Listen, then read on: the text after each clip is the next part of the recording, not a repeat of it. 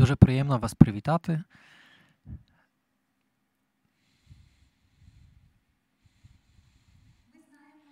We know that this was a long day, the first day of our ArtsLink assembly. Today we had different, various but interconnected topics to discuss, to think about. The final section today is titled Private Institutions. It's not about institutions, and not only private ones, because this section is actually quite a big blessing for me, because it deals with the 30 years of Ukrainian independence, thanks to which we could appear here and realize our talents. Sometimes in my head I run alternative history scripts. What would have happened if 30 years ago a full-scale invasion at the fall of Soviet Union had happened back then? Probably we would not have been here today. The question is how the civil society in these 30 years have been created. We want to talk about the interconnections in between all the actors of the civil society. I'd like to give the floor to Mykhailo Glubokyi from IZOLYATSIA, isolation, from Donetsk, who will present his institution, and I will actually have a very similar question to everyone. Please tell me something more about your activity before and after the full-scale invasion. But in the case of Mykhailo, I'm not talking about the full-scale invasion on the 24th of February, but the spring of 2014. Can you hear me? Yes, thanks so much for inviting me here. We need definitely more such events in Ukraine as well. The last 8 years I've been participating in conferences and talking about what happened after the 24th February. But the focus has switched into how much we have been doing, not how bad the situation is. So we've not talking much about isolation, fear. But I believe that everybody who's here knows about isolation. The fund was created in 2010, which was originally located in a former insulation materials factory in Donetsk. I'm really happy to see a lot of people who created such projects under within the activity of IZOLYATSIA, isolation fund, and we can see that our activity reaches all corners of Ukraine. Our organization was one of the first. Actually, our office was captured by the Russian invaders, and they turned it into a prison. They carry out tortures there, even now as we sit and discuss. From time on, we continued our cooperation. We opened a creative hub in Kyiv. We worked in the east of Ukraine, also abroad. Our cultural activity has been connected with many different sectors, and we were dealing with decentralization. We also introduced a bus which roamed over Ukraine and was included in many other projects all around Ukraine. Our bus actually stopped in Soledar, and we worked we wanted to continue our work in the building of a local the culture center, but unfortunately regular army forces of the Russian Federation destroyed the building. Since February 24th, we switched our activity into supporting a variety of organizations. And the thing is, this year we were supposed to carry out a huge number of projects, including the Soledar project, but we decided to allocate all the funds to support Ukrainian cultural activists. Not only cultural, actually, because thanks to our connections, we were able to build new communities in Ukraine with which we cooperate. We have been cooperating and helping with humanitarian aid. And we carry out a European Union project in Ukraine as well. A lot of communities make use of our support, including welcoming refugees, internal refugees. We deal with cultural projects in Ukraine, and we disseminate information on what's happening in Ukraine, and we promote the support for Ukraine as well. In the summer, we also carried out a lot of activities along with our partners. Various cultural centers carried out activities with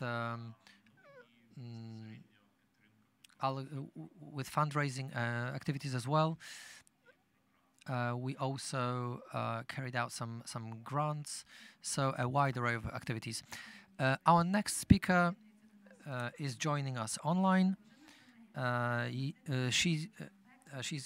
name is Bozhena Pelenska. Please, the floor is yours. Good evening. Can you hear me well? Yes, we can hear you well. I'd like to say sorry because I'm actually right now in a cafe next to my house because it provides a generator which supplies electricity. Unfortunately, I believe you can hear some background noise along with voices of children, but it is what it is. I'd like to wish you a good evening. It's a real pity that I could not be physically in Warsaw, but I can see plenty of familiar faces in the audience, which makes me really happy. I'll present a brief introduction of the institution I represent, Gem Factory Arts Center in Lviv.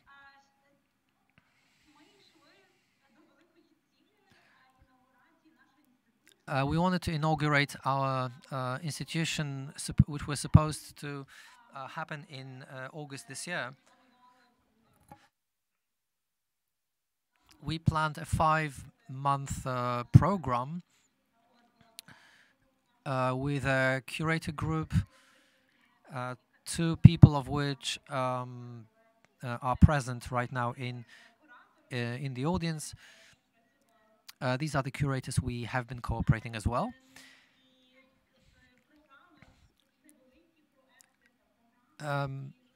Smaller projects as well that we carried out, starting up with in 2017, even in 2015. But on February 24th, everything stopped. All the processes, all the plans was suspended.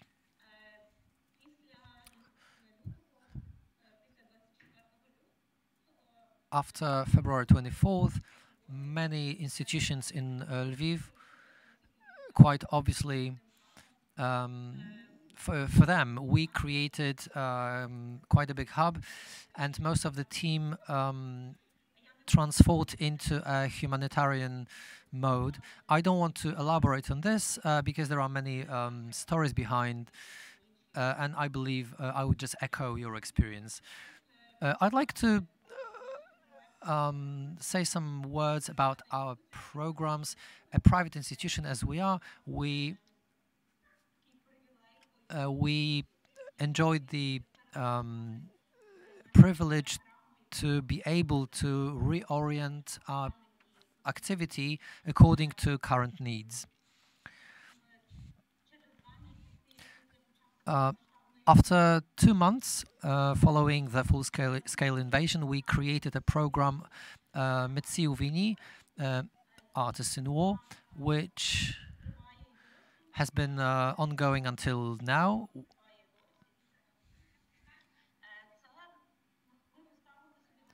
And our goal was to support artists who needed such help. We provided them with individual grants to carry out works, and we supported about 500 artists.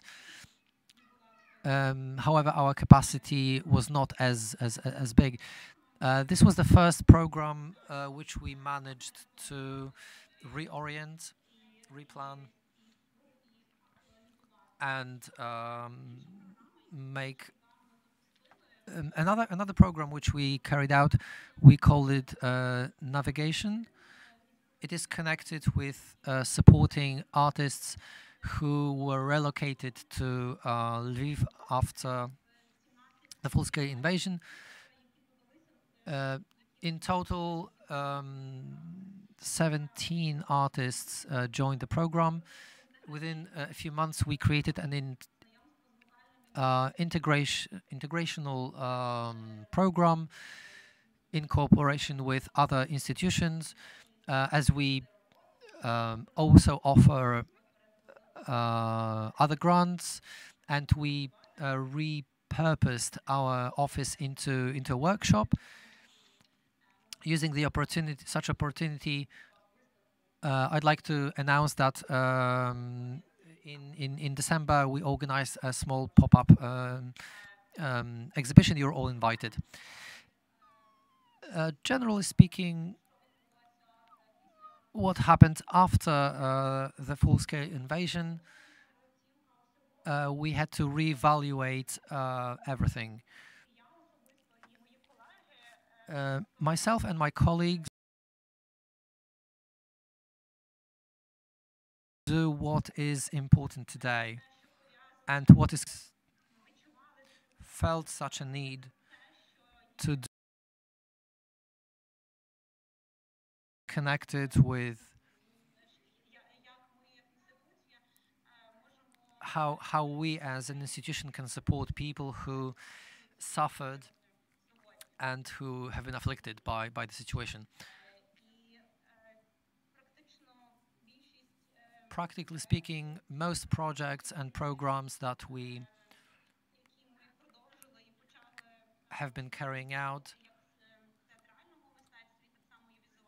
in visual and theatrical spheres was connected one way or another with the current situation and people.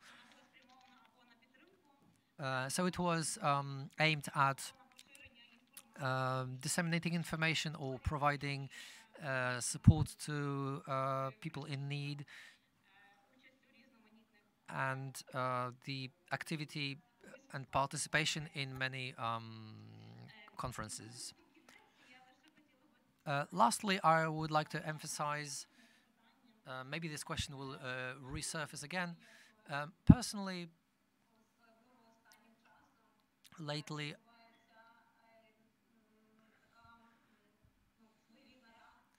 I have felt an unusual reaction that we need to fight the silence, because this feeling of myself is very difficult, and the only thing I can actually do is to act and not articulate what is inside of me, because it's really difficult for me to express myself.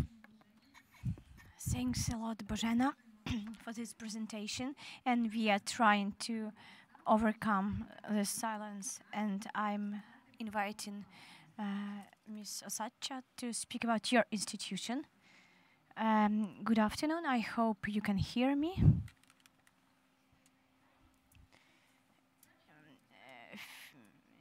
First of all, this event is really a unique chance both for institutions and communities to ask themselves, who are we at this stage?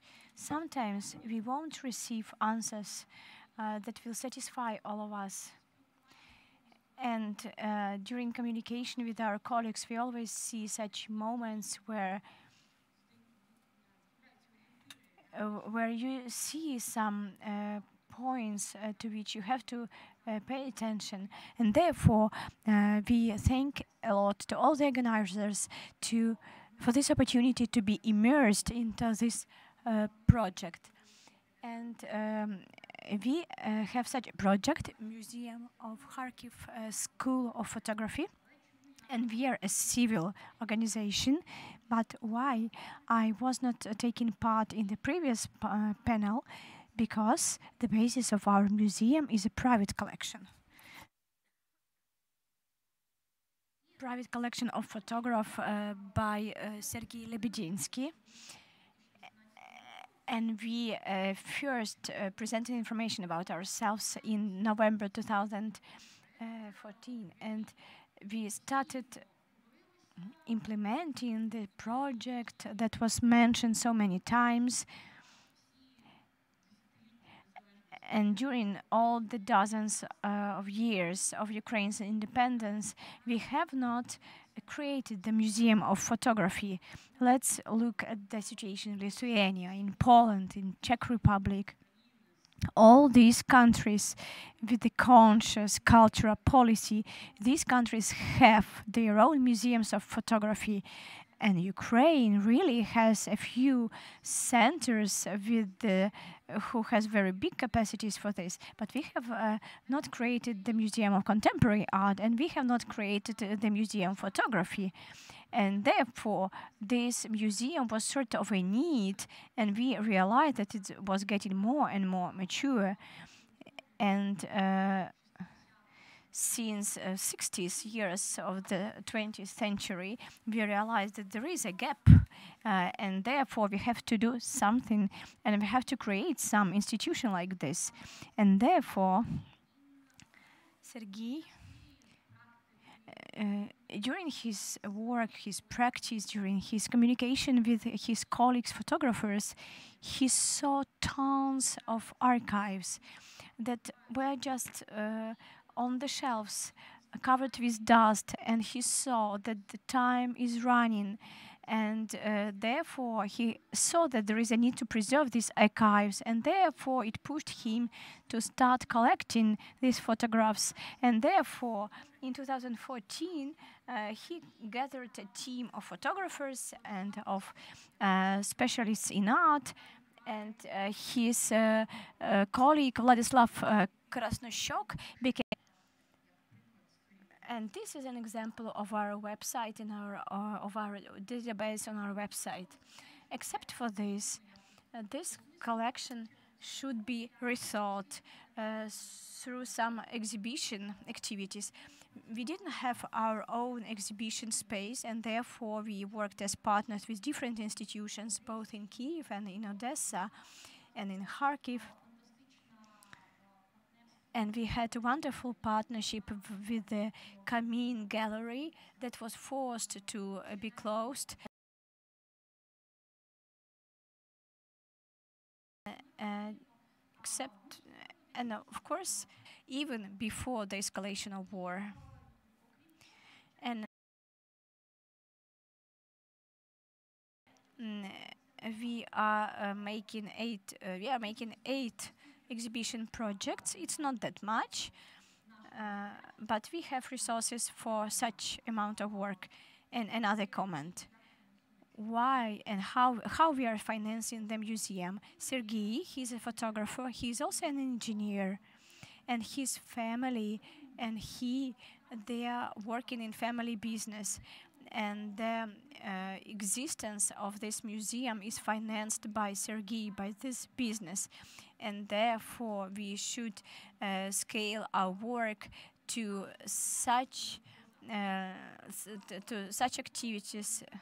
And no one of us in the team is not focused on strictly museum activities. So for Sergei works in business, I am a teacher in Kharkiv Design Academy. Nadia is working on her dissertation. And so the idea of this museum, it really highlighted our life, and we were investing so much efforts into this museum. But as we cannot be concentrated fully on these program activities, on these cultural activities, therefore we are very open to some offers for to some invitations when someone calls to us and asks for some materials, and quite a lot of works were bought from us for exhibitions in Lithuania, in Arts Arsenal, during Odessa Photo Days. We cooperated with iZone and organized an exhibition there after receiving Bird and Fly Prize.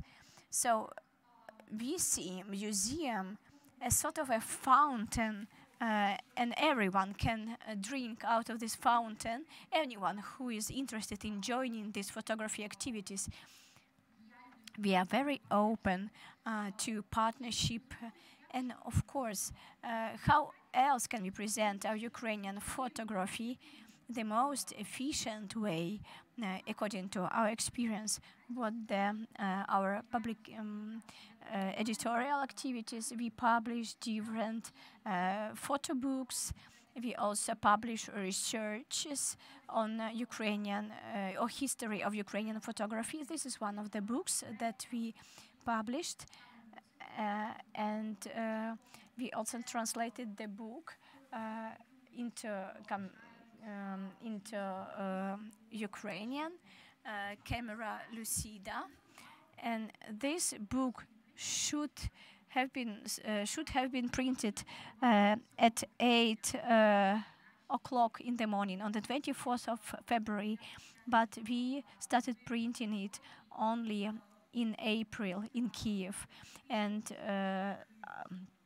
it was very difficult time for Kyiv too, but we had real heroes who helped us in Kyiv, and so most of our projects are related to with finishing our previous projects. We are preparing translation of Benjamin, of some other publications that will add up to Ukrainian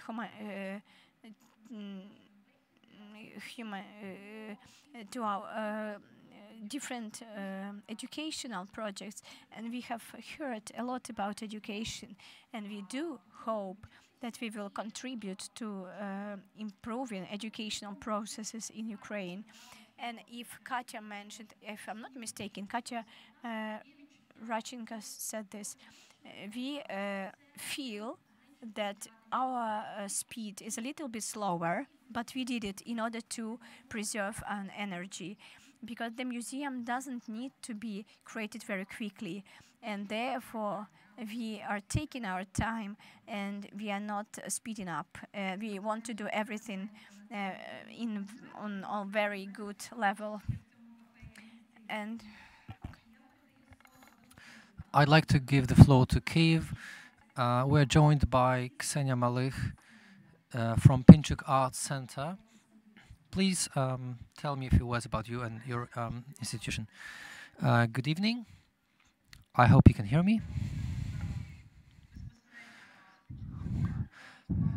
I'm actually right now in the Pinchuk Art Center. I hope to see the slides as well. When it comes to how the focus of work changed, as opposed to our colleague Sasha, I can say that we sped up within Ksenia. We cannot see any slides, unfortunately. I'm very sorry. I don't know why. I have tested this and it worked. I'm very sorry. I'm not really familiar with this software. Very well. Now we can see it. Our speed is actually aimed at the international scene in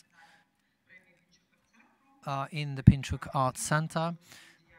So I will elaborate on this later on. But right now we're carrying out an exhibition in Cologne, in Germany, in collaboration also with the Museum of Antwerp. I think you still have 1 week to visit this exhibition. In addition, we have added an international department in our organization. So we have been carrying out our current day-to-day activities, and we added the international department. We also have been developing a documentary path, so we support doing documentaries. Here you can see some of the objects during the exhibitions in Cologne. Here we also supported Ukrainian artists, but the fundamental change since February 24th is speed, as well as connecting all social connections, so that we're trying to stimulate the cooperation with international organizations. We try to stimulate, to adapt our program to find space for the promotion of Ukrainian art. And I must say that we managed to do it, and we have been continuing it. This is actually an exhibition in the summer when faith moves mountains at the Pinchuk Art Center. It opened in Kyiv in July. The magnificent feature of this exhibition is that it was only possible in wartime. It was the first time that a European museum had provided funds and artifacts to a country in undergoing a war. It was more than partnership, but more of a sign for us, so that they trust us, they have faith in us, and it was a gesture of accepting Ukraine in the European family. This partnership inspires us a lot and supports us. It wasn't easy in terms of transporting the collection, as it was impossible to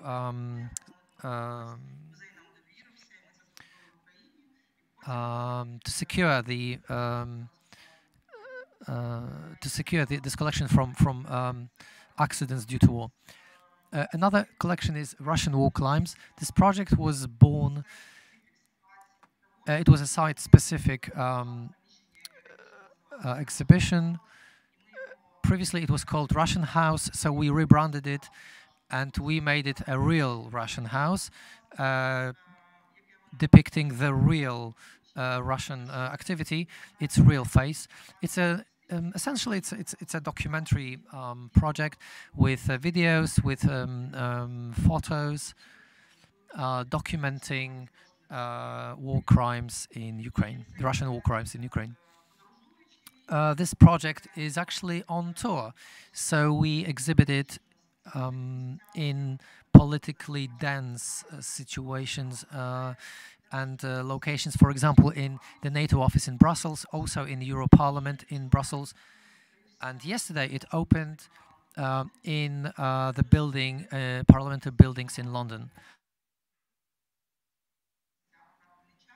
we try to make it really current and to keep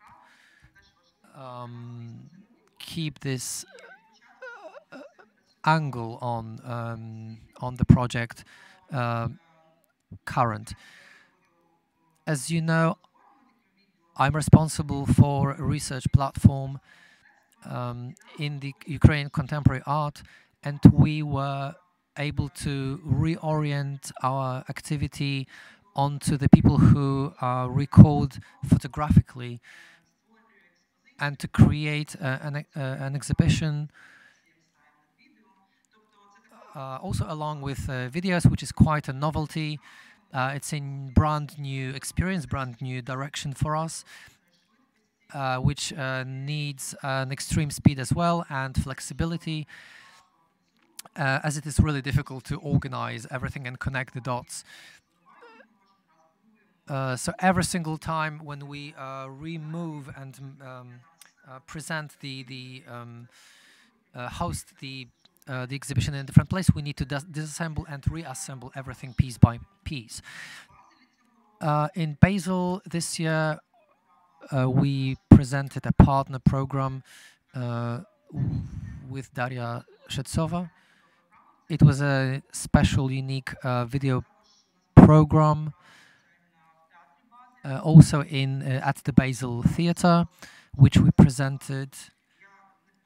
There, I will not show you everything because there is just too many projects and not enough time. But currently, we have been assembling the exhibition Objednani, Connected, and I wanted to share with my colleagues that I wanted to show you our gem in our collection. This is a special carry. You can see it on the left. Our technical team, we're very proud to have them because they created it. It's a mobile four-wheeler with a metal construction with some lighting, and this device can provide light to the walls without much of electrical supply. We continue installing such devices, and such challenges we experience every single day. It is a kind of a quest for us, as we need to find a novel solution every single time. So we feel that every single day we gain new experience. Another example is our construction team is assembling the device, and it's another alteration of the same device. It is powered by batteries, so it can work without electrical supply. Here you can see, in this slide, you can see the process of assembly with a headlamp, again, without any need for electrical power. It happens sometimes that I cannot reach some kind of artist. I understand that not every single task is possible to be carried out, but as I look at my construction team, who without any rush continue working, even when electrical power is out, they can continue working regardless. So I understand they also face huge challenges, but at the same time, it provides a lot of stimulation and a lot of happiness. This process, organizing exhibitions, somebody can say, well, maybe it's not the time for it. Maybe you should wait. Maybe you should be doing something that you can do. But I believe we should develop. We should help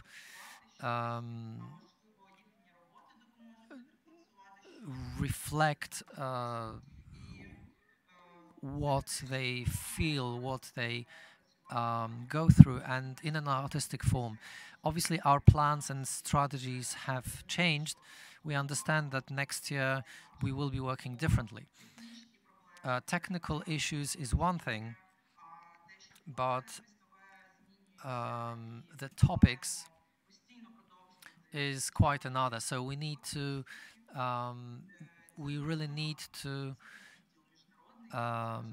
propagate the Ukrainian ideas abroad. We understand that we cannot stop, and this emergency regime provides only one exit.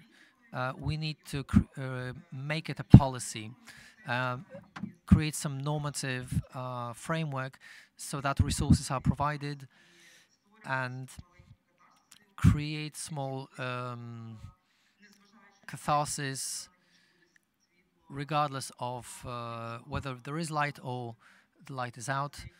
And it also provides us a lot of experience for which I'm really thankful, and we can build upon that. Thank you very much. Dear colleagues, I'm happy that you give us signals that everything's okay, that you're alive, despite all the adversity. It adds, actually all these problems add to your testimony. We hear voices from Lviv, from other regions, and we understand that you continue work in spite of, in the face of adversity. And we understand that artistic, cultural professionals choose consciously this path. Everybody does whatever they can to continue working so that the society can continue existing. Every single time you help changes the slogan from Stand with Ukraine into Win with Ukraine. I believe you. It makes me think, maybe because we're in the center of Warsaw, in the Ujazdowski Castle, it made me remind of a novella of Stanisław Lem called by Digital Education. There is a theme about a young person who receives some sped-up education, and they defrost to people from the past. So one of the defrosted people tells a story about his life, that he used to be a musician in an orchestra that played without, continued playing despite playing in front of a cannibal. So when he took a break, it would be possible that this cannibal would devour him. So that's why he continued playing. This phantasmagoric story is may sound quite impossible, but this cannibal actually said that he started crying because he doesn't like human meat, and he's actually vomiting with this meat. You must understand about the author of this novella, Stanisław Lem. He spent his childhood in Lviv. Right now we are experiencing true threats to humanity, but still, despite these threats, we continue our work and create culture. Let's talk about the Ukrainian culture right now. I understand we do not have influence on security, on safety, but what can, so what do you think you're missing the most? Who do you miss the most? I know that all your teams are kind of dispersed, but how can you make it possible to create these connections? I'd like to give the floor to Mykhailo, who waited really long for his speech. In my opinion, it's the time We have mentioned it quite a lot of times, and it's very difficult to react to what is going on all the time, and therefore we all lack time to make some more meaningful projects or some projects that would require long thinking. And but still, I think that these are the times we are living in, and after the victory, we will have enough time to look at everything with the microscope and to zoom in and see all the details of the things, and what is missing, what we lack. I think we do not have enough capacities of the cultural sector, because in my opinion, all people who are able to do something, they are doing this. We are working enormously. We know that it's very important, and we know that a lot depends upon us. And at the same time, if there are new projects, some new challenges, some new ideas, then it's difficult to find new contractors, new people who will execute this, implement this. And Alevtina mentioned it in the morning, that we have a lot of orders, we have a lot of connections, a lot of ties, because our colleagues from abroad and Ukrainian colleagues, they just do not have such a large pool of people to work with. And therefore, it also is related to educational aspects. So if we are speaking about the problems that we faced before the full-scale invasion, problems with financing, then the situation is much better, although it sounds quite like a paradox. We have so many foundations who are open to giving us finances, and it's not that difficult to find, to raise some money, but to find people who are going to do this, it's quite a challenge. Now we are giving floor to our online speakers. Yes, I can hear you well, and I hope that you can hear us well too. Yes, absolutely.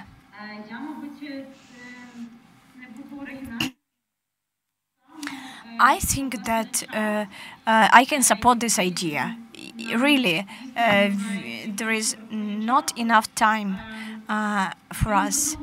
And on the one hand, this time is speeded up, everything is accelerated, and we have so many opportunities, so many suggestions, and we do not have enough time to react profoundly to them. But the time that we have, due to all these obstacles we are facing, this time becomes a little more prolonged, and so sometimes we have a day with some specific number of hours.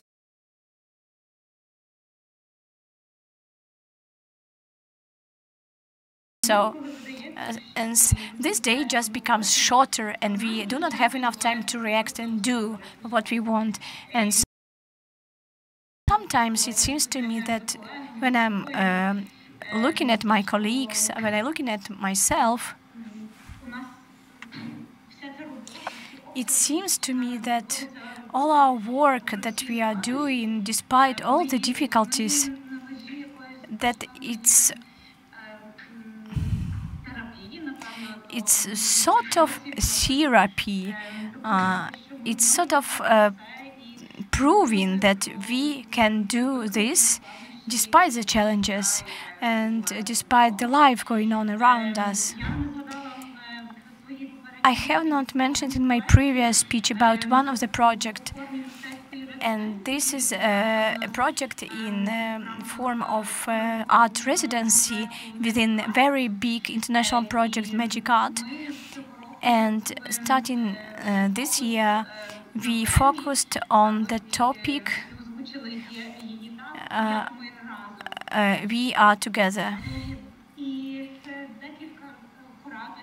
And a few curators who are also curators of ArtsLink, they cooperated with us in this art residency.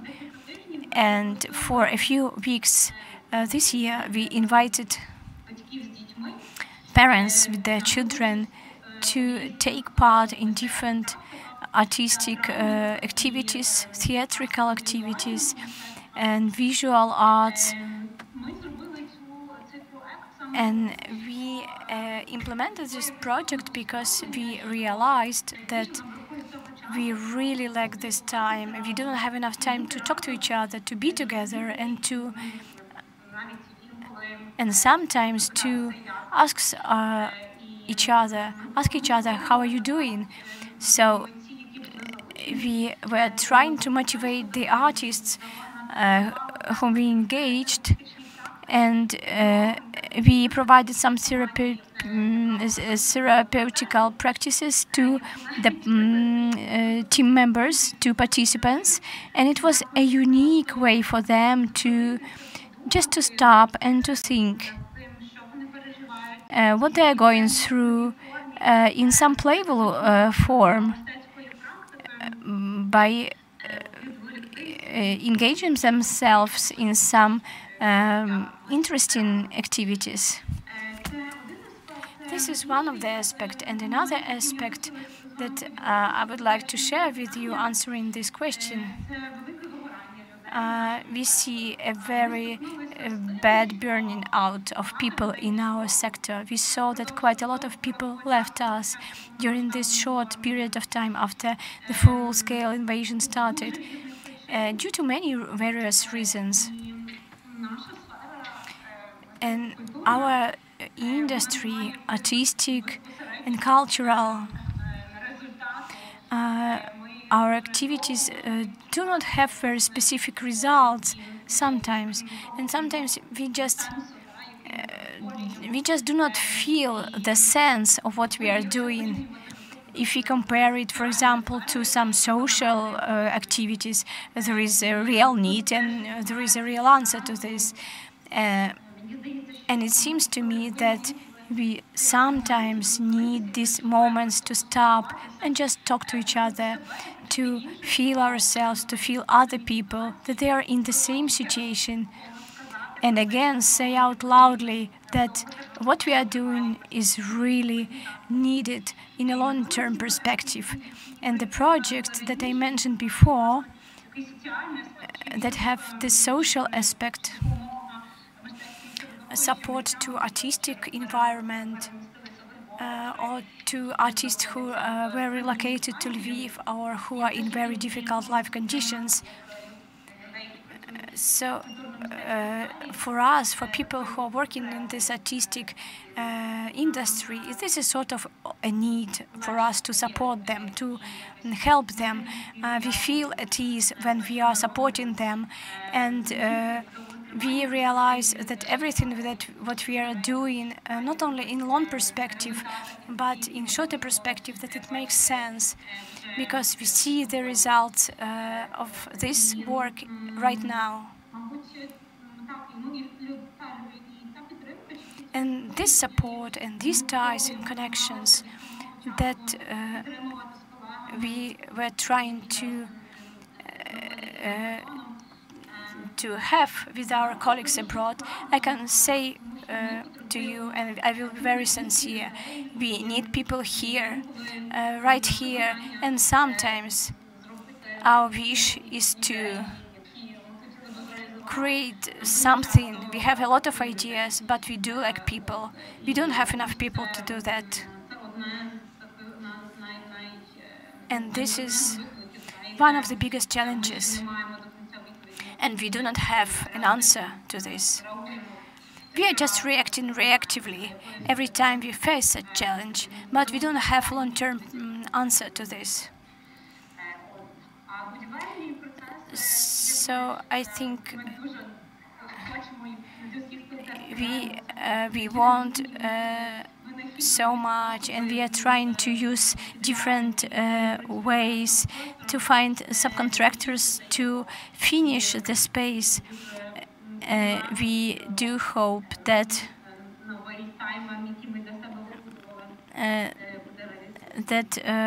our project will be implemented in the end.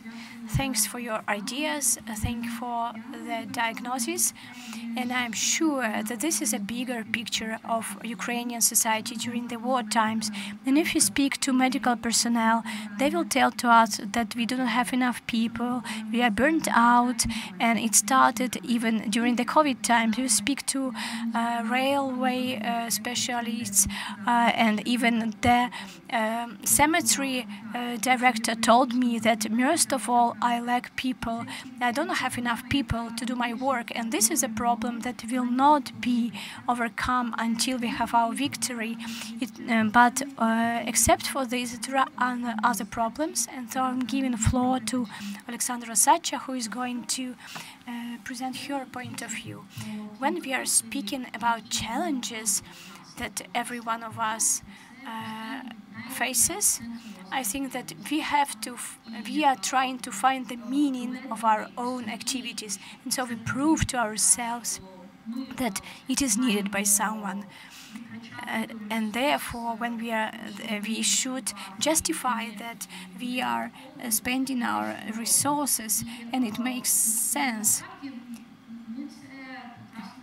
And we felt it very well before the evacuation of our works. I can say that subconsciously we knew that the escalation of war would happen. We knew about it a long time ago. Every time when we were speaking about buying of archives, not of Kharkiv authors, but when they found out that we are a private institution, they were asking us, but what if happens? But what happens if? If what? You are very close to Russia, they told. Kharkiv region is not so far from Russia, from the Russian border, so it won't take long for tanks to reach Kharkiv. So in which way are you going to preserve our collection? How can you prove that you are capable to preserve these archives? How can we trust you? And we felt in the air that all these talks, they are becoming more and more serious. And therefore, my team and I had a lot of doubts whether we have to evacuate these works or no.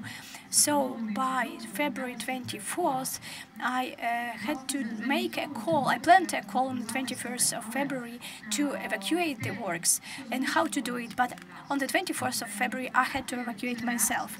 But what made us postpone this decision all the time, it was Sergei's attitude. He told to us that we know these authors personally, we have friendship relationships with them. So how can we take care of their works if we cannot help these people? So during the first month, we turned our website, our Facebook page into a humanitarian aid page, and we forgot totally about museum activity. We just posted some information.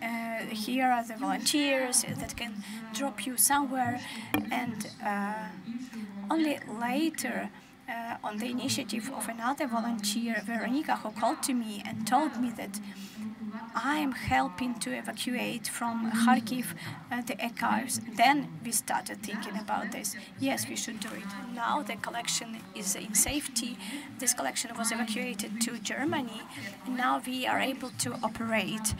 But the way of operation is really related to helping our authors.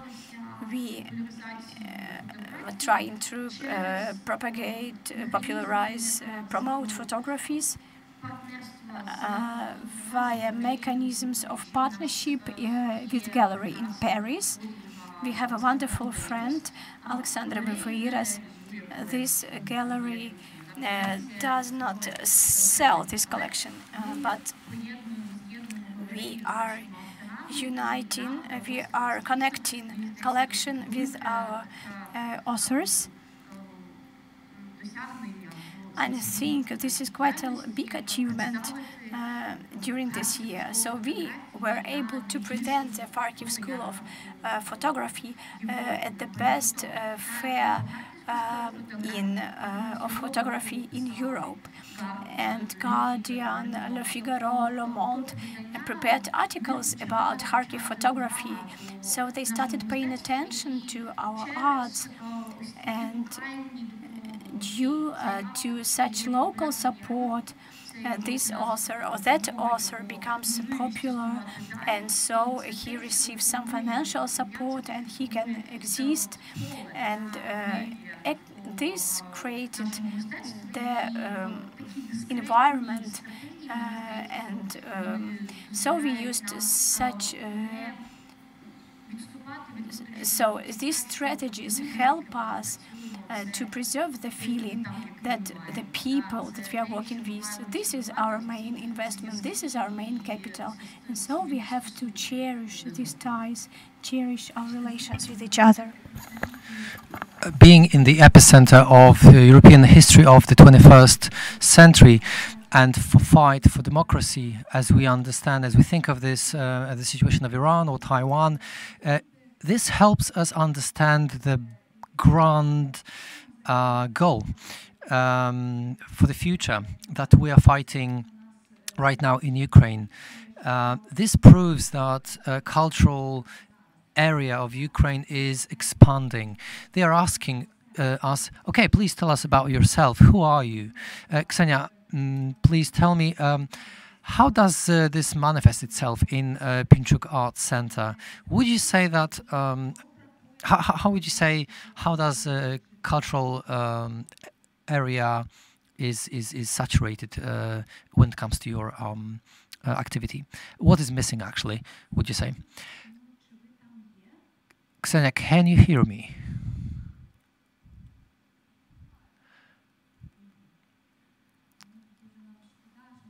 It's a real pity that we've lost you, but we hope to reconnect with you again.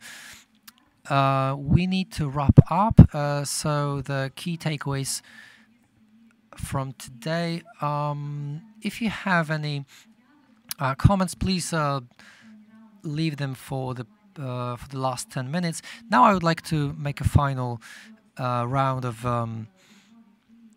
talks. I'd like to ask people from Kharkiv, Soledar, Donetsk, and here in Warsaw. How do you understand the aim of your activity? How do you convince yourself that there is a place for us in the grand plan post-victory? Thank you so much. Indeed, as we spoke today, we need to be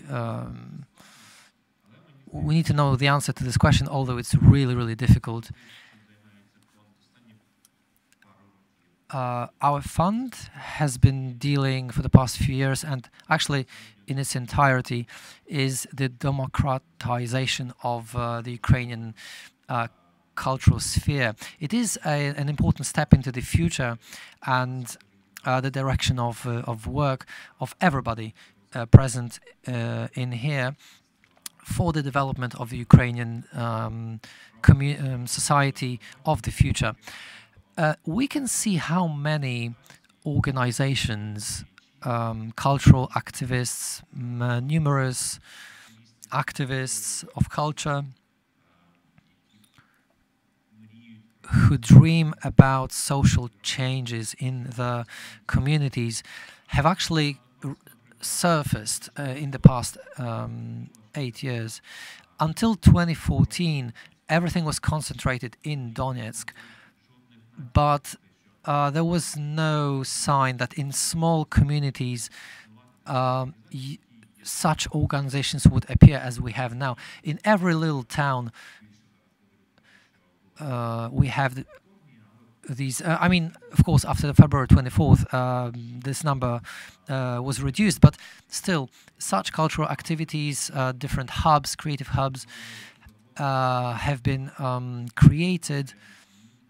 And these are the the leaders of change in the communities.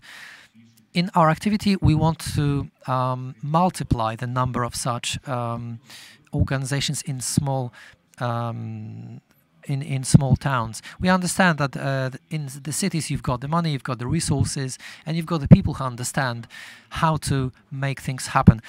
And there is a great demand for it in big cities. We work with a lot of small NGOs, and this happened after the decentralization. I'm speaking about the reform of decentralizing implemented by the Ukrainian government, thus created new territorial communities, local communities.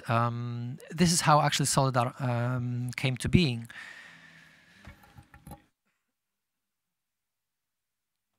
This indeed is a new town which is looking for, maybe not right now, but I'm confident that after our victory it will continue looking for its place, the structure of its being. And we've been contacting with such organizations. They, for example, created a culture department, and they are asking us, what can we do? We want to learn. What do you suggest we do? And they need our support. They are really looking into the future. The future is bright for them. So we really hope that this energy is concentrated also in small communities. I saw Ksenia move a little, but I'm afraid she cannot hear us. Yes, I can. Actually, I can. If you heard the question, maybe you'd like to reflect on it. I was asking about the culture which is to become part of the reconstruction of Ukraine. What kind of basis do you have for optimism? For the arguments why culture is the margin that gradually becomes the core, a phenomenon that is currently happening and contributes to the reconstruction.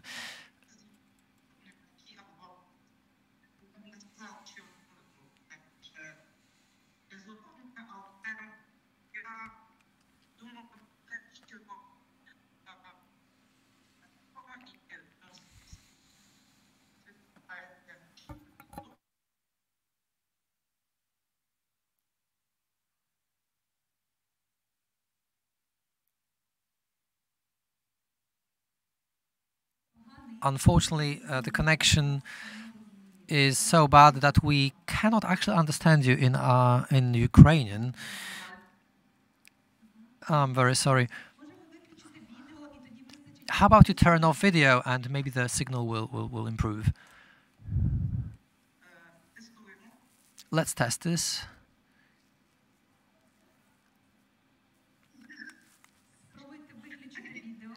Try turning off the video.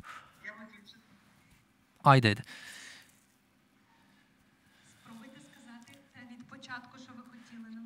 Please repeat.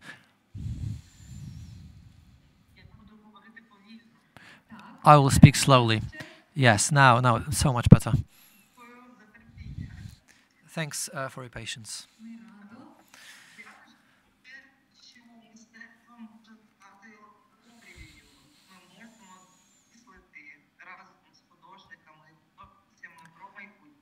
Together with artists, we can think about the future.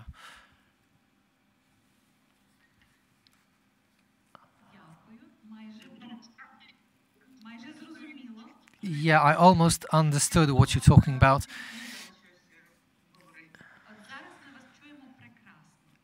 Right now, we can hear you really well.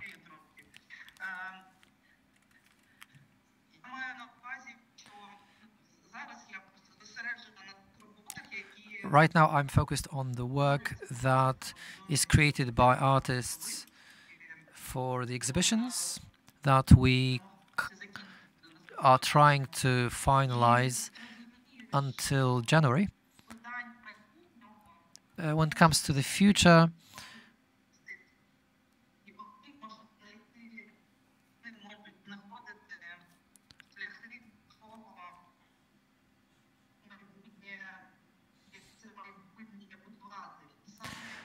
we can find solution how to build the future of, and this is the main role of cultural institutions.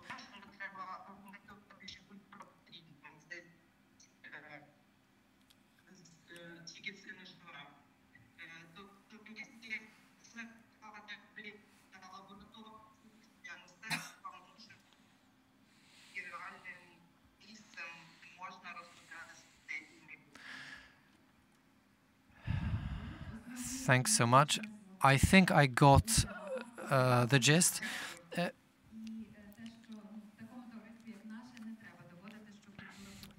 But indeed, we do not need to prove that art really is important. Ksenia, please take the floor. Sorry, Oleksandra. We all understand, obviously. When it comes to the activity of contemporary art centers and the how the future can look like and how we can shape it, it's the accumulation of the reflection of the past. We need to collect materials from the past to reimagine what happened until the whole tragedy we've been going through. And the Ukrainian example is truly example. It is full of archetypes, symbolism that identify the community and its trajectory, its efforts, endeavors, and all the interdependencies between the Soviet and the non-Soviet. So history needs not to be retained, saved, but it needs to be reimagined and presented to the wide audience. And this is why the future cannot exist without a clear vision of the past. And I believe this is the goal that we set. Yeah, this is the reimagining of that we need so much. Bozhena, can you hear us? And could you bring us to the end of the discussion? Yes, I can hear very well. It's very difficult to answer this question, to be honest, for a number of reasons. Right now,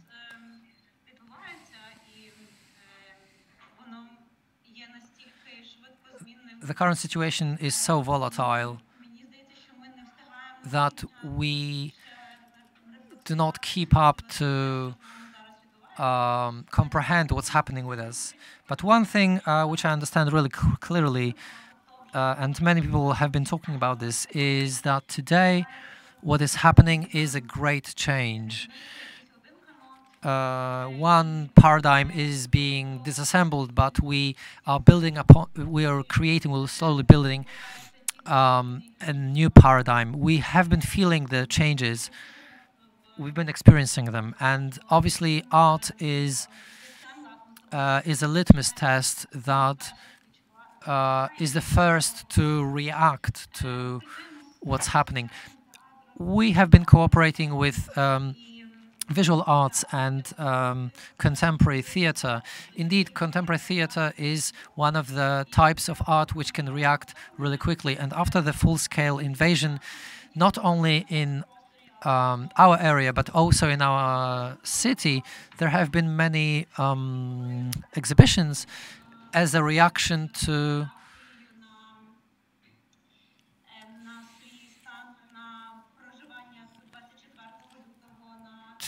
how we processed February 24th, how to comprehend the stories and what is happening with us, and the fixation of this state. So I believe that art can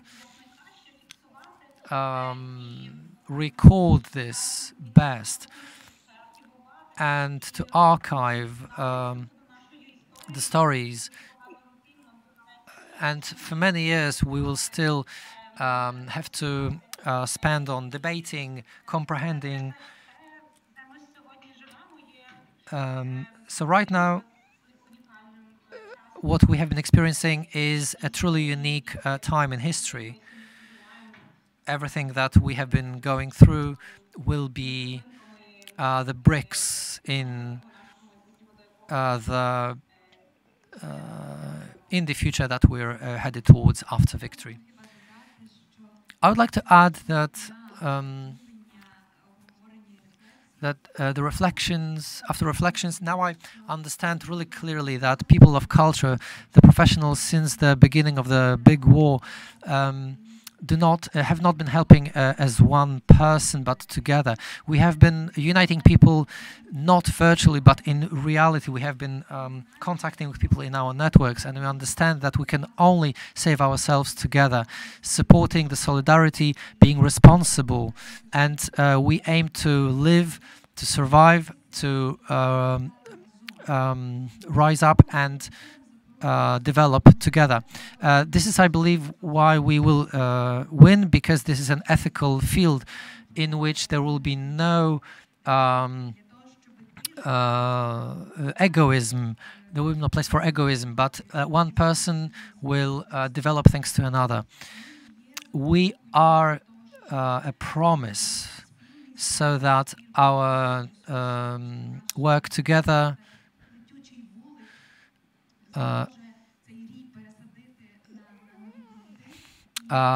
will enable the plant to be replanted in a different place, in a different time.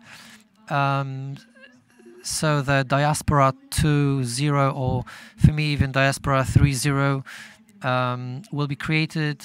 The primary diaspora happened in 1990, later, 1 decade later. Right now it's Diaspora 3.0 because there are many examples of people who were evacuated because they needed to help other people. They wanted to stay, but lots of them came back to Ukraine regardless of the risks, because risks are much higher. This is why today our panel makes a lot of sense, and I really think to everybody.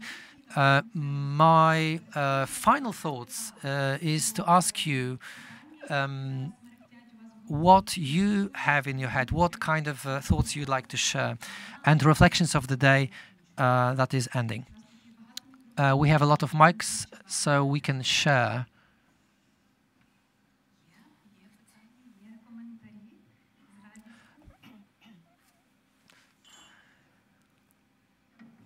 Thanks. Can you hear me?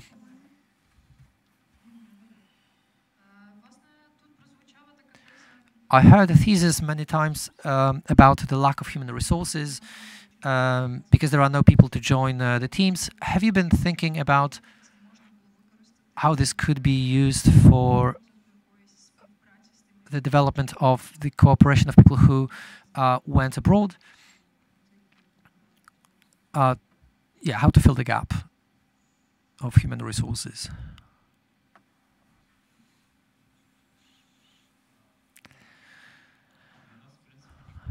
For us, there was no difference where people are, really. We were not looking at the geography, but we have been working online even before COVID. So really it didn't matter for us where people were situated. From my perspective, I'm looking at the big picture of the labor market in Ukraine and outside of Ukraine. Moreover, for some of the tasks, for people outside Ukraine, it's actually, ironically, easier for them. It's easier for them to work when they are abroad. And this is why we take into consideration everybody. And this is a very interesting thought that you reminded me that when I speak with my colleagues from abroad, from international centers, they are really surprised that Ukrainians who have come abroad, most of them believe that it's just temporary, that they will come back, that they are not going to stay there and take roots. They do not want to have temporary work there, because everybody believes in victory, that it will happen quite quick, very quick, and they want to come back, return as fast as they can, and take part in the Ukrainian artistic life. I think it's important to talk about this, that most Ukrainian activists, cultural activists, continue their work abroad. Oleksandra, this question for us never really appeared, because we have been cooperating all the time with people who were situated in all corners of the world. With Olena, who's in Great Britain, a designer who's in Germany, and so on. But we understand that it is not enough. What we're lacking is a different thing.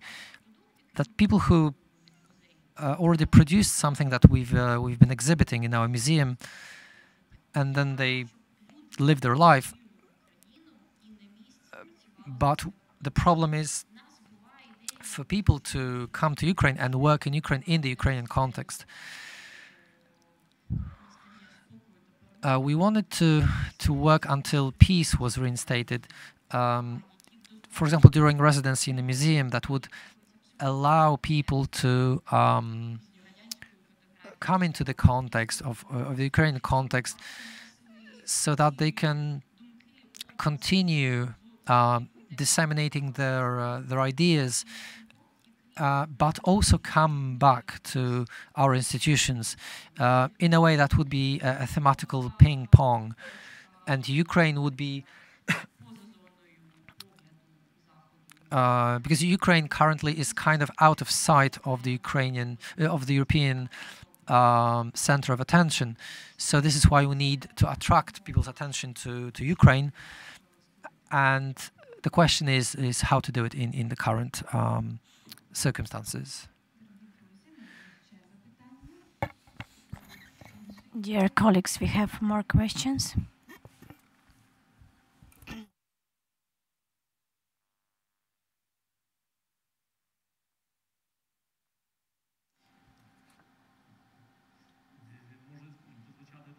It can sound provocatively, but I don't have such an intention to put someone in an uncomfortable position, but I'm just curious. Part of people who are leaving Ukraine, they do not come back. And so the question about the artworks that left the country, as far as I understand, it all happened quite spontaneously. And it was not done according to some procedures of temporary procedures. So how important this question for you? Have you elaborated these procedures?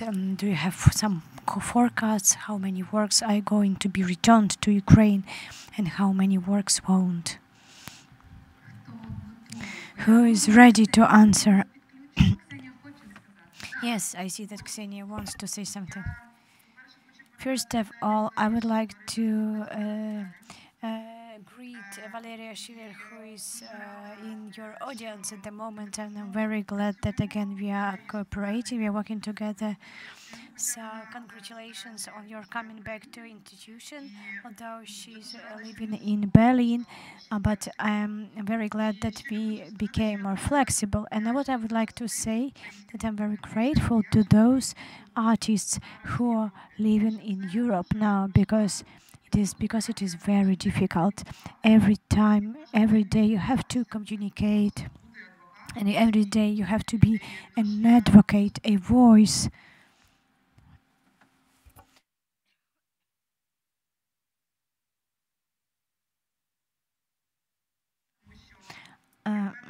I'm sure that we are going to create new institutions, new projects, new job positions.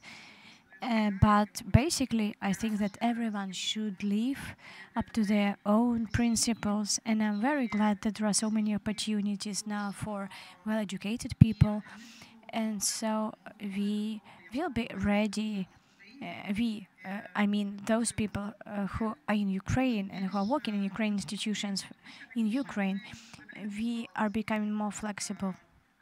Previously, we did not work with someone who was not here in Kyiv and did not go to job, but we became more flexible. And I think that all of us should be flexible.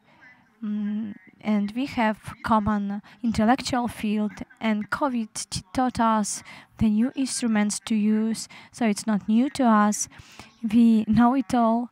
So this is a drop of optimism for you.